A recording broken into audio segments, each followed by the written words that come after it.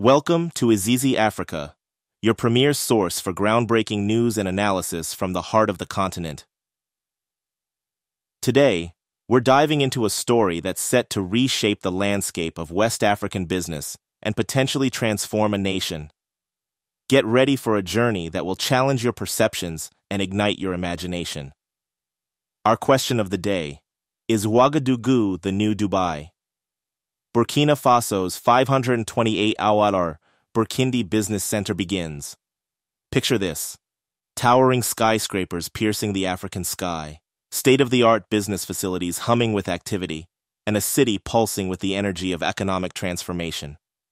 No, we're not talking about Dubai or Singapore. We're talking about Ouagadougou, the capital of Burkina Faso. Burkina Faso, a landlocked nation in West Africa, has long been known for its rich culture and resilient people. But today, it's making headlines for a different reason. The country is embarking on an ambitious project that could redefine its future and reshape the economic landscape of the entire region. Enter the Burkindi Business Center, a $528 million mega-project that's set to turn Ouagadougou into a major business hub. But here's the burning question: can a city in one of the world's poorest countries really transform into the next Dubai? As we unpack this story, we'll take you on a journey through Burkina Faso's bold vision, the man behind the plan, and the potential impact on the region and beyond. We'll compare Ouagadougou to other African business hubs, and even to Dubai itself. Are you ready to witness the birth of Africa's next economic powerhouse? Let's dive in. Let's start by taking a closer look at the star of our show, the Burkindi Business Center. This isn't just another construction project. It's a statement of intent, a bold declaration that Burkina Faso is ready to play in the big leagues of global business. So, what exactly is the Burkindi Business Center? Picture this: a sprawling 4.6-hectare complex in the heart of Ouagadougou's upscale Ouaga 2000 district. At its center, a gleaming 35-story tower that will dominate the city's skyline, standing as a beacon of Burkina Faso's ambitions. But it's not just about height. This $528 million project is set to include state-of-the-art office spaces, conference facilities, luxury hotels, and even high-end residential apartments. It's designed to be a one-stop shop for international businesses looking to tap into West Africa's growing market. The vision behind this project is clear: to transform Ouagadougou into a major business hub for West Africa.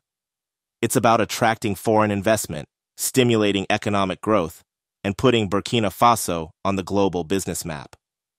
But here's where it gets interesting. This project isn't just about building fancy offices. It's part of a larger strategy to diversify Burkina Faso's economy, create jobs and... Dans la souscription, et c'est le lieu aussi d'encourager les gens à avoir confiance, à continuer à souscrire les Burkinabés de l'intérieur comme de la diaspora, parce que c'est par nous que nous pourrons tout faire pour les Burkinabés. The government hopes that the Burkindi Business Center will act as a catalyst, sparking a wave of economic activity across the country. Now I know what you're thinking. A $528 million business center in one of the world's poorest countries? Is this a pipe dream or a game changer? Well, that's exactly what we're here to explore. So here's a question for you, our viewers. Do you think projects like the Burkindi Business Center can truly transform a country's economy? Or are they just flashy symbols with little substance? Share your thoughts in the comments below. As we dive deeper into this story, we need to understand the man behind this vision. Who is Ibrahim Traoré, and what drives his ambitious plans for Burkina Faso? Stay tuned as we unpack the story of Burkina Faso's visionary leader. Now let's talk about the man at the helm of this ambitious project, Ibrahim Traoré. To understand the Burkindi Business Center, we need to understand the vision and leadership driving it forward. Ibrahim Traoré's rise to power is a story that could rival any political thriller. A young military officer, Traoré came to prominence in September 2022 when he led a coup d'état, ousting the previous military government. At just 34 years old, he became the world's youngest leader. But Traoré isn't your typical military strongman. His leadership style and philosophy have surprised many observers. He's positioned himself as a champion of the people, advocating for true independence from neo-colonial influences and pushing for rapid economic development. Traoré's vision for Burkina Faso is bold and multifaceted. Let's break down some of his key initiatives. Agricultural reforms. Recognizing that a large portion of Burkina Faso's population relies on agriculture, Traoré has initiated programs to modernize the sector. This includes investments in irrigation, introduction of new technologies, and efforts to add value to agricultural products before export. Economic diversification. The Burkina Business Center is just one part of a larger strategy to diversify Burkina Faso's economy. Traoré's government is also focusing on developing the country's mining sector, promoting manufacturing, and investing in renewable energy. Security measures. Facing challenges from insurgent groups, Traoré has taken a strong stance on security. However, his approach goes beyond military action.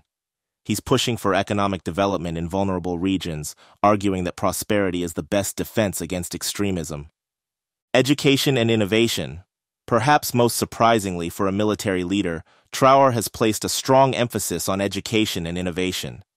He's initiated programs to improve access to education, particularly in rural areas, and is promoting STEM fields as crucial for Burkina Faso's future. What's particularly interesting about Traoré is the public support he enjoys. Despite coming to power through a coup, he's managed to rally significant popular backing for his vision of a more prosperous and truly independent Burkina Faso. His stance against neo-colonial influences has struck a chord with many Burkinabés. Traoré has been vocal about reducing dependence on France, the former colonial power, and has sought new partnerships with countries like Russia and China. But here's where it gets controversial. Traoré's approach has put him at odds with some international partners and regional organizations. His government's decision to leave the G5 Sahel force and ask French troops to depart has raised eyebrows in Western capitals. So here's a question to ponder. Is Traoré's bold, independent stance the key to Burkina Faso's future prosperity? Or could it lead to isolation and economic challenges? What do you think? As we continue our exploration of the Burkina Business Center and its potential impact, it's crucial to keep Traoré's vision in mind. This project isn't happening in isolation. It's part of a larger plan to transform Burkina Faso's economy and its place in the world. Next up, we'll take a closer look at Burkina Faso's economic transformation. How is the country positioning itself for growth, and what challenges lie ahead? Stay tuned. Now that we understand the vision behind the Burkina Business Center, let's zoom out and look at the bigger picture of Burkina Faso's economic transformation. Historically, Burkina Faso has been one of the world's poorest countries, heavily reliant on agriculture and vulnerable to external shocks. But things are changing, and changing fast. Currently, Burkina Faso's economy is in a state of transition. While agriculture still employs a large portion of the population, other sectors are growing rapidly. The mining sector, particularly gold mining, has become a significant contributor to the economy. In fact, Burkina Faso is now Africa's fourth largest gold producer. But the government isn't content with just exporting raw materials. There's a push to diversify the economy and move up the value chain. This is where projects like the Burkina Business Center come in. The National Economic Transformation Plan, NETP, is at the heart of this strategy. This comprehensive plan aims to modernize agriculture, develop the industrial sector, improve infrastructure, and promote entrepreneurship. The goal? To create a more resilient, diversified economy that can provide opportunities for all Burkinabés. Renewable energy is another sector that's gaining traction. With abundant sunshine, Burkina Faso is well positioned to become a leader in solar energy. There are already several large-scale solar projects underway. Of course, this transformation isn't without its challenges. Infrastructure deficits, security concerns, and human capital development are all hurdles that need to be overcome. The government is also working to improve the business environment to attract more foreign investment. But with these challenges come opportunities. The potential for growth in sectors like agribusiness, renewable energy, and technology is enormous. So, here's a question for you. Which sector do you think holds the most promise for Burkina Faso's future? Agriculture? Mining? Renewable energy? Or perhaps something else entirely? Share your thoughts in the comments. As Burkina Faso charts its economic future, it's worth comparing Ouagadougou to other African business hubs. How does it stack up? That's what we'll explore next.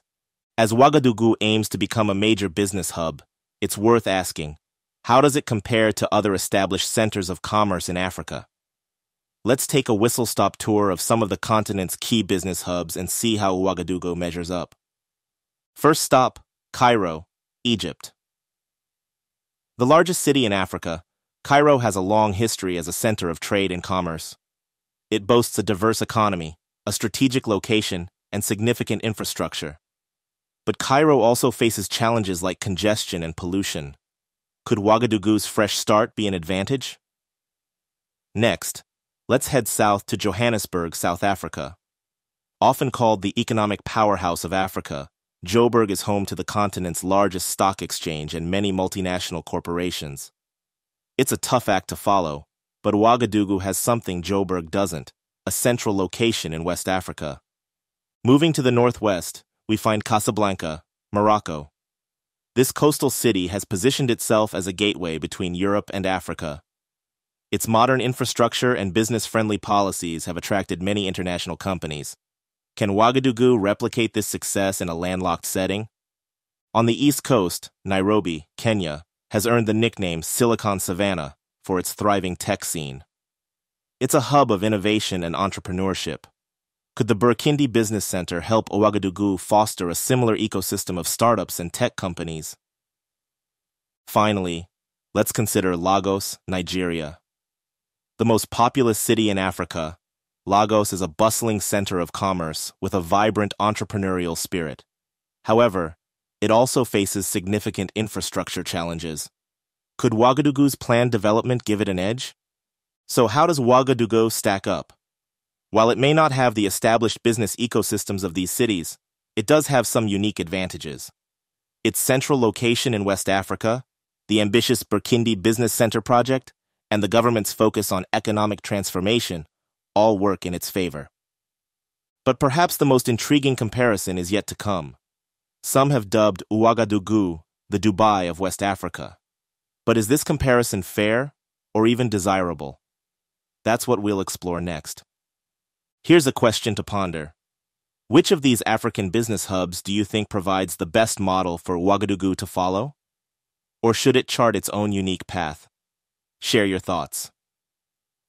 The Dubai of West Africa, it's a bold claim, but one that's been made about Ouagadougou's potential. But is this comparison apt? Let's dive into the Dubai story and see how it measures up to Ouagadougou's vision. Dubai's transformation from a small fishing village to a global business hub is nothing short of remarkable. In just a few decades, it's become a city of superlatives, home to the world's tallest building, largest mall, and busiest international airport. Key to Dubai's success was its vision to diversify beyond oil. It invested heavily in infrastructure, created free trade zones, and positioned itself as a global tourism destination. Sound familiar? There are certainly echoes of this strategy in Burkina Faso's plans, but there are also significant differences. Dubai had the advantage of oil wealth to kickstart its development. It also benefited from a strategic location on the Persian Gulf. Ouagadougou, being landlocked, faces different geographical challenges. However, Ouagadougou has its own unique advantages. It's positioned at the heart of West Africa, a region with a growing population and increasing economic clout. While it may not become a global tourism hotspot like Dubai, it could become a crucial business gateway to the region. Moreover, Burkina Faso's leadership seems keen to chart its own path, one that prioritizes inclusive development and maintains cultural identity. This could lead to a more sustainable model of growth than Dubai's sometimes criticized approach. So, is Ouagadougou the new Dubai? Perhaps that's not the right question. Maybe we should be asking, could Ouagadougou become something entirely new?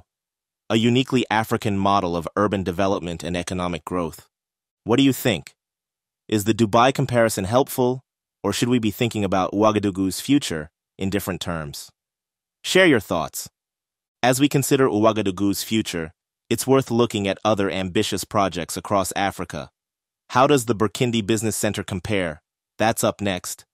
The Burkina Business Center isn't the only ambitious urban development project in Africa.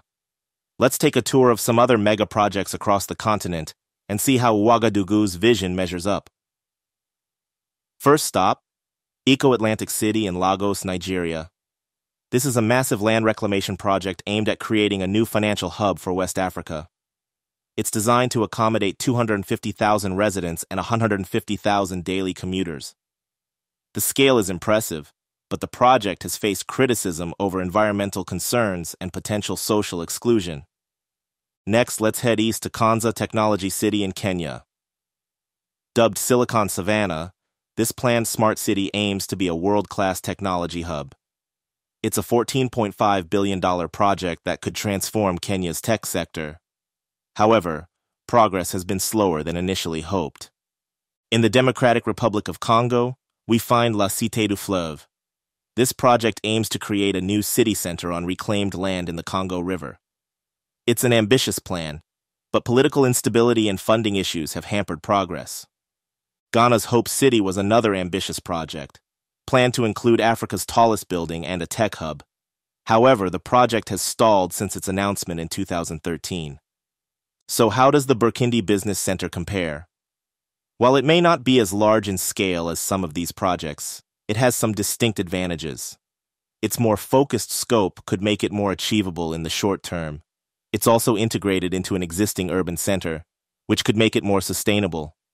Moreover, the Burkina Business Center is part of a broader national development strategy.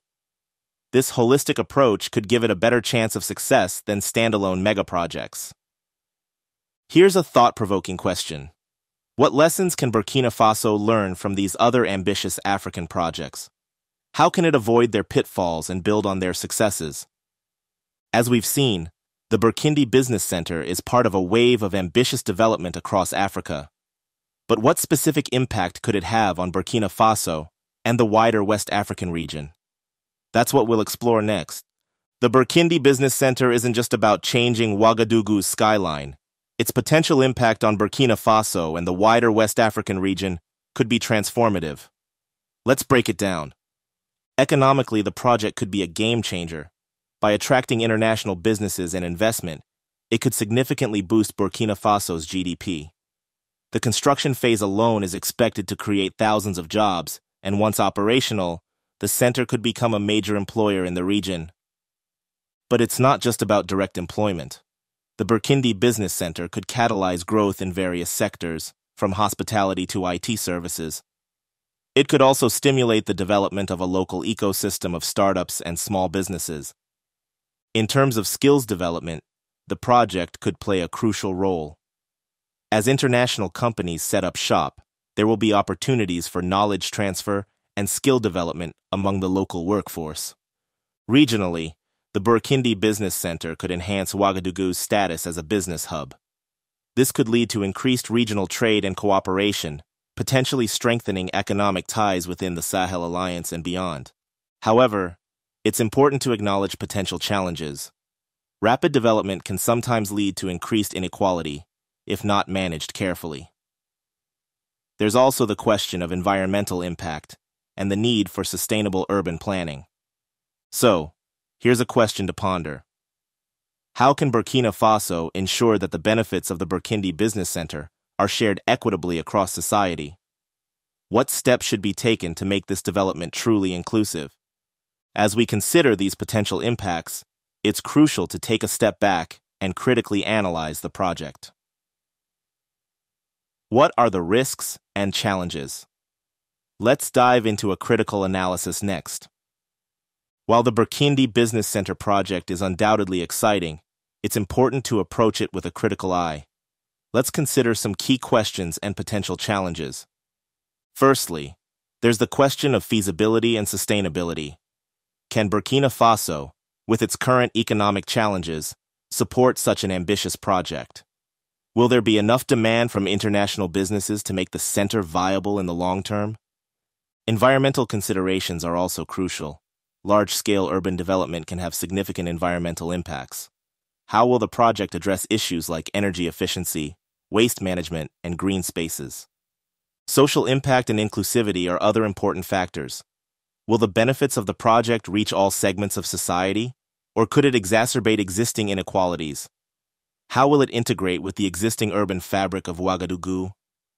There are also potential risks to consider. Political instability in the region could deter investors. The global economic climate, still recovering from the pandemic, adds another layer of uncertainty. However, it's worth noting that the Burkina Faso government seems aware of these challenges. There are plans for sustainable design features, local job creation programs, and measures to ensure the project aligns with broader development goals. What do you think are the biggest risks facing the Burkina Business Center project, and how could these be mitigated? Share your thoughts in the comments. As we near the end of our analysis, let's look ahead to the future. What can we expect in the short and long term? That's up next. Looking ahead, the short-term focus will be on the construction phase of the Burkina Business Center. This period will be crucial in demonstrating Burkina Faso's commitment to the project and its ability to execute such an ambitious plan. In the longer term, the vision is for Ouagadougou to become a key business hub in West Africa. If successful, this could lead to a ripple effect of economic growth across the region. However, the true measure of success will be how this project contributes to the overall development of Burkina Faso. Will it lead to improved living standards, better infrastructure, and more opportunities for all Burkina Faso? The potential is there, but realizing it will require continued commitment, careful planning, and adaptability in the face of challenges. As we wrap up our exploration of the Burkina Business Center and Ouagadougou's potential as the new Dubai, it's clear that we're witnessing a bold vision for Africa's future. While comparisons to Dubai are intriguing, perhaps the most exciting aspect is the uniquely African approach to development that Burkina Faso is pioneering. This project represents not just economic ambition, but a statement of African self-determination and creativity. The road ahead may be challenging, but the potential rewards are immense. As Africa continues to rise, projects like the Burkina Business Center could be the catalysts that propel the continent into a new era of prosperity. What role do you think Ouagadougou and the Burkina Business Center will play in Africa's future? Will it become a model for other African cities to follow? We'd love to hear your thoughts. Remember to like, share, and subscribe to Izizi Africa for more in-depth analysis of Africa's most exciting developments. Until next time, stay curious and keep believing in... milliards de francs CFA, moderniser les infrastructures urbaines de Ouagadougou et transformer la capitale en un hub d'affaires régional compétitif. Et ce complexe intégré permet de joindre l'utile à l'agréable. En plus, en tout cas, de changer le visage, la physionomie de la ville de Ouagadougou en lui dotant d'infrastructures modernes et ambitieuses, permet de pouvoir renforcer, on va dire, les capacités d'accueil en termes de bureaux au niveau des infrastructures, au niveau des services publics. Mais également, ça permet d'améliorer l'offre en matière de logement. Donc, c'est vraiment un complexe intégré. Il y a des voiries, il y a assainissement, il y a la technologie associée à ces projets. Depuis 2016 que nous avons initié ces projets, on n'avait même pas les terrains. C'est à travers la vision du capitaine Ibrahim Traoré, président du Faso, que nous avons pu bénéficier de ces terrains pour implanter ces bâtiments. Je voudrais encore une fois renouveler notre reconnaissance à toutes nos autorités burkinabées. Vision partagée d'une ambition commune et d'un avenir que nous sommes contraints de construire ensemble.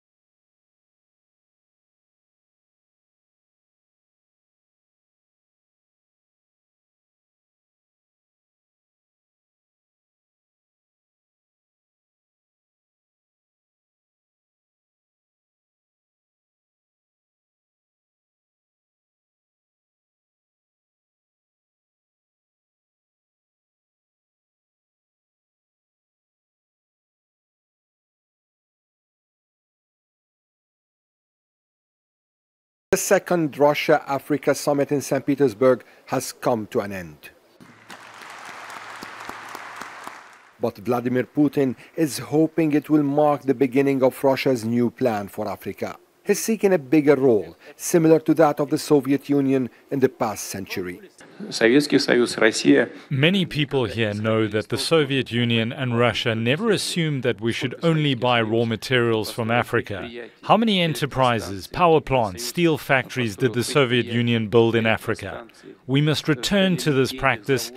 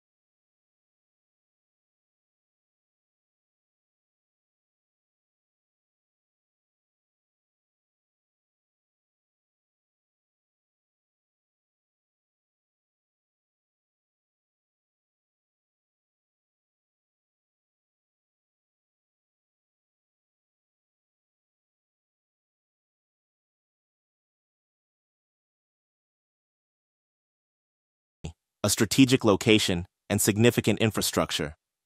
But Cairo also faces challenges like congestion and pollution. Could Ouagadougou's fresh start be an advantage? Next, let's head south to Johannesburg, South Africa.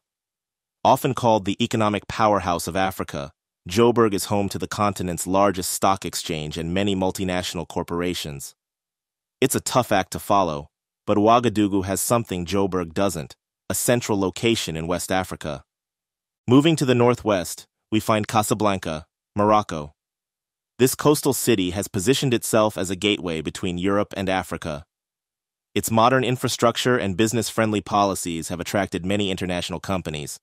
Can Ouagadougou replicate this success in a landlocked setting?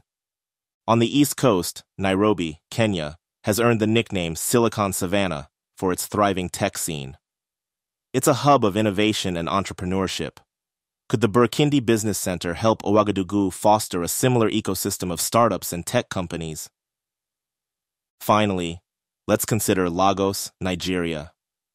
The most populous city in Africa, Lagos is a bustling center of commerce with a vibrant entrepreneurial spirit. However, it also faces significant infrastructure challenges. Could Ouagadougou's planned development give it an edge? So how does Ouagadougou stack up? While it may not have the established business ecosystems of these cities, it does have some unique advantages. Its central location in West Africa, the ambitious Burkina Business Center project, and the government's focus on economic transformation all work in its favor. But perhaps the most intriguing comparison is yet to come. Some have dubbed Ouagadougou the Dubai of West Africa. But is this comparison fair or even desirable? That's what we'll explore next. Here's a question to ponder. Which of these African business hubs do you think provides the best model for Ouagadougou to follow? Or should it chart its own unique path? Share your thoughts. The Dubai of West Africa, it's a bold claim, but one that's been made about Ouagadougou's potential. But is this comparison apt? Let's dive into the Dubai story and see how it measures up to Ouagadougou's vision. Dubai's transformation from a small fishing village to a global business hub is nothing short of remarkable. In just a few decades, it's become a city of superlatives, home to the world's tallest building, largest mall, and busiest international airport. Key to Dubai's success was its vision to diversify beyond oil. It invested heavily in infrastructure, created free trade zones, and positioned itself as a global tourism destination. Sound familiar? There are certainly echoes of this strategy in Burkina Faso's plans, but there are also significant differences. Dubai had the advantage of oil wealth to kickstart its development. It also benefited from a strategic location on the Persian Gulf. Ouagadougou, being landlocked, faces different geographical challenges. However, Ouagadougou has its own unique advantages. It's positioned at the heart of West Africa, a region with a growing population and increasing economic clout. While it may not become a global tourism hotspot like Dubai, it could become a crucial business gateway to the region.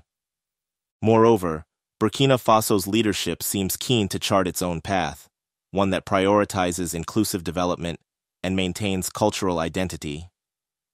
This could lead to a more sustainable model of growth than Dubai's sometimes criticized approach. So, is Ouagadougou the new Dubai? Perhaps that's not the right question. Maybe we should be asking, could Ouagadougou become something entirely new? A uniquely African model of urban development and economic growth? What do you think? Is the Dubai comparison helpful, or should we be thinking about Ouagadougou's future in different terms? Share your thoughts. As we consider Ouagadougou's future, it's worth looking at other ambitious projects across Africa. How does the Burkina Business Center compare? That's up next. The Burkina Business Center isn't the only ambitious urban development project in Africa. Let's take a tour of some other mega projects across the continent and see how Ouagadougou's vision measures up. First stop, Eco-Atlantic City in Lagos, Nigeria. This is a massive land reclamation project aimed at creating a new financial hub for West Africa. It's designed to accommodate 250,000 residents and 150,000 daily commuters. The scale is impressive, but the project has faced criticism over environmental concerns and potential social exclusion. Next, let's head east to Konza Technology City in Kenya. Dubbed Silicon Savannah, this planned smart city aims to be a world-class technology hub. It's a $14.5 billion project that could transform Kenya's tech sector. However, progress has been slower than initially hoped. In the Democratic Republic of Congo, we find La Cité du Fleuve. This project aims to create a new city center on reclaimed land in the Congo River. It's an ambitious plan, but political instability and funding issues have hampered progress. Ghana's Hope City was another ambitious project, planned to include Africa's tallest building and a tech hub. However, the project has stalled since its announcement in 2013. So how does the Burkina Business Center compare? While it may not be as large in scale as some of these projects, it has some distinct advantages. Its more focused scope could make it more achievable in the short term. It's also integrated into an existing urban center, which could make it more sustainable. Moreover, the Burkina Business Center is part of a broader national development strategy. This holistic approach could give it a better chance of success than standalone megaprojects. Here's a thought-provoking question. What lessons can Burkina Faso learn from these other ambitious African projects? How can it avoid their pitfalls and build on their successes? As we've seen, the Burkina Business Center is part of a wave of ambitious development across Africa. But what specific impact could it have on Burkina Faso and the wider West African region? That's what we'll explore next. The Burkina Business Center isn't just about changing Ouagadougou's skyline. Its potential impact on Burkina Faso and the wider West African region could be transformative. Let's break it down. Economically, the project could be a game changer. By attracting international businesses and investment, it could significantly boost Burkina Faso's GDP. The construction phase alone is expected to create thousands of jobs, and once operational, the center could become a major employer in the region. But it's not just about direct employment. The Burkina Business Center could catalyze growth in various sectors, from hospitality to IT services. It could also stimulate the development of a local ecosystem of startups and small businesses. In terms of skills development, the project could play a crucial role. As international companies set up shop, there will be opportunities for knowledge transfer and skill development among the local workforce. Regionally, the Burkina Business Center could enhance Ouagadougou's status as a business hub. This could lead to increased regional trade and cooperation, potentially strengthening economic ties within the Sahel Alliance and beyond. However, it's important to acknowledge potential challenges. Rapid development can sometimes lead to increased inequality, if not managed carefully. There's also the question of environmental impact and the need for sustainable urban planning. So, here's a question to ponder. How can Burkina Faso ensure that the benefits of the Burkina Business Center are shared equitably across society? What steps should be taken to make this development truly inclusive? As we consider these potential impacts, it's crucial to take a step back and critically analyze the project. What are the risks and challenges? Let's dive into a critical analysis next. While the Burkina Business Center project is undoubtedly exciting, it's important to approach it with a critical eye. Let's consider some key questions and potential challenges. Firstly, there's the question of feasibility and sustainability. Can Burkina Faso, with its current economic challenges, support such an ambitious project? Will there be enough demand from international businesses to make the center viable in the long term? Environmental considerations are also crucial. Large-scale urban development can have significant environmental impacts. How will the project address issues like energy efficiency, waste management, and green spaces? Social impact and inclusivity are other important factors. Will the benefits of the project reach all segments of society, or could it exacerbate existing inequalities? How will it integrate with the existing urban fabric of Ouagadougou? There are also potential risks to consider. Political instability in the region could deter investors. The global economic climate, still recovering from the pandemic, adds another layer of uncertainty. However, it's worth noting that the Burkinabe government seems aware of these challenges.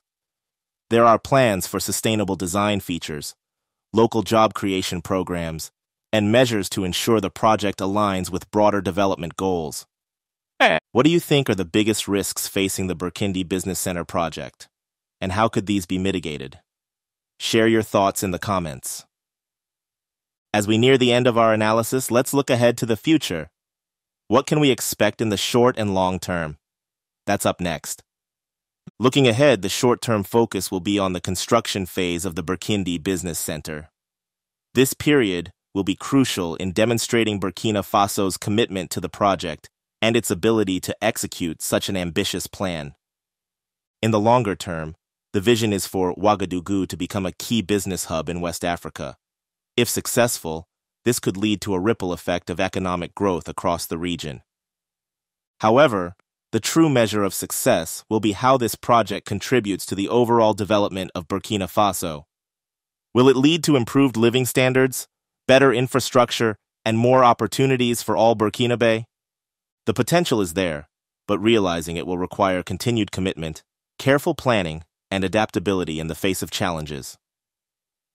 As we wrap up our exploration of the Burkina Business Center and Ouagadougou's potential as the new Dubai, it's clear that we're witnessing a bold vision for Africa's future. While comparisons to Dubai are intriguing, perhaps the most exciting aspect is the uniquely African approach to development that Burkina Faso is pioneering. This project represents not just economic ambition, but a statement of African self-determination and creativity. The road ahead may be challenging, but the potential rewards are immense. As Africa continues to rise, projects like the Burkina Business Center could be the catalysts that propel the continent into a new era of prosperity. What role do you think Ouagadougou and the Burkina Business Center will play in Africa's future? Will it become a model for other African cities to follow? We'd love to hear your thoughts. Remember to like, share, and subscribe to Izizi Africa for more in-depth analysis of Africa's most exciting developments. Until next time, stay curious and keep believing in Africa's potential.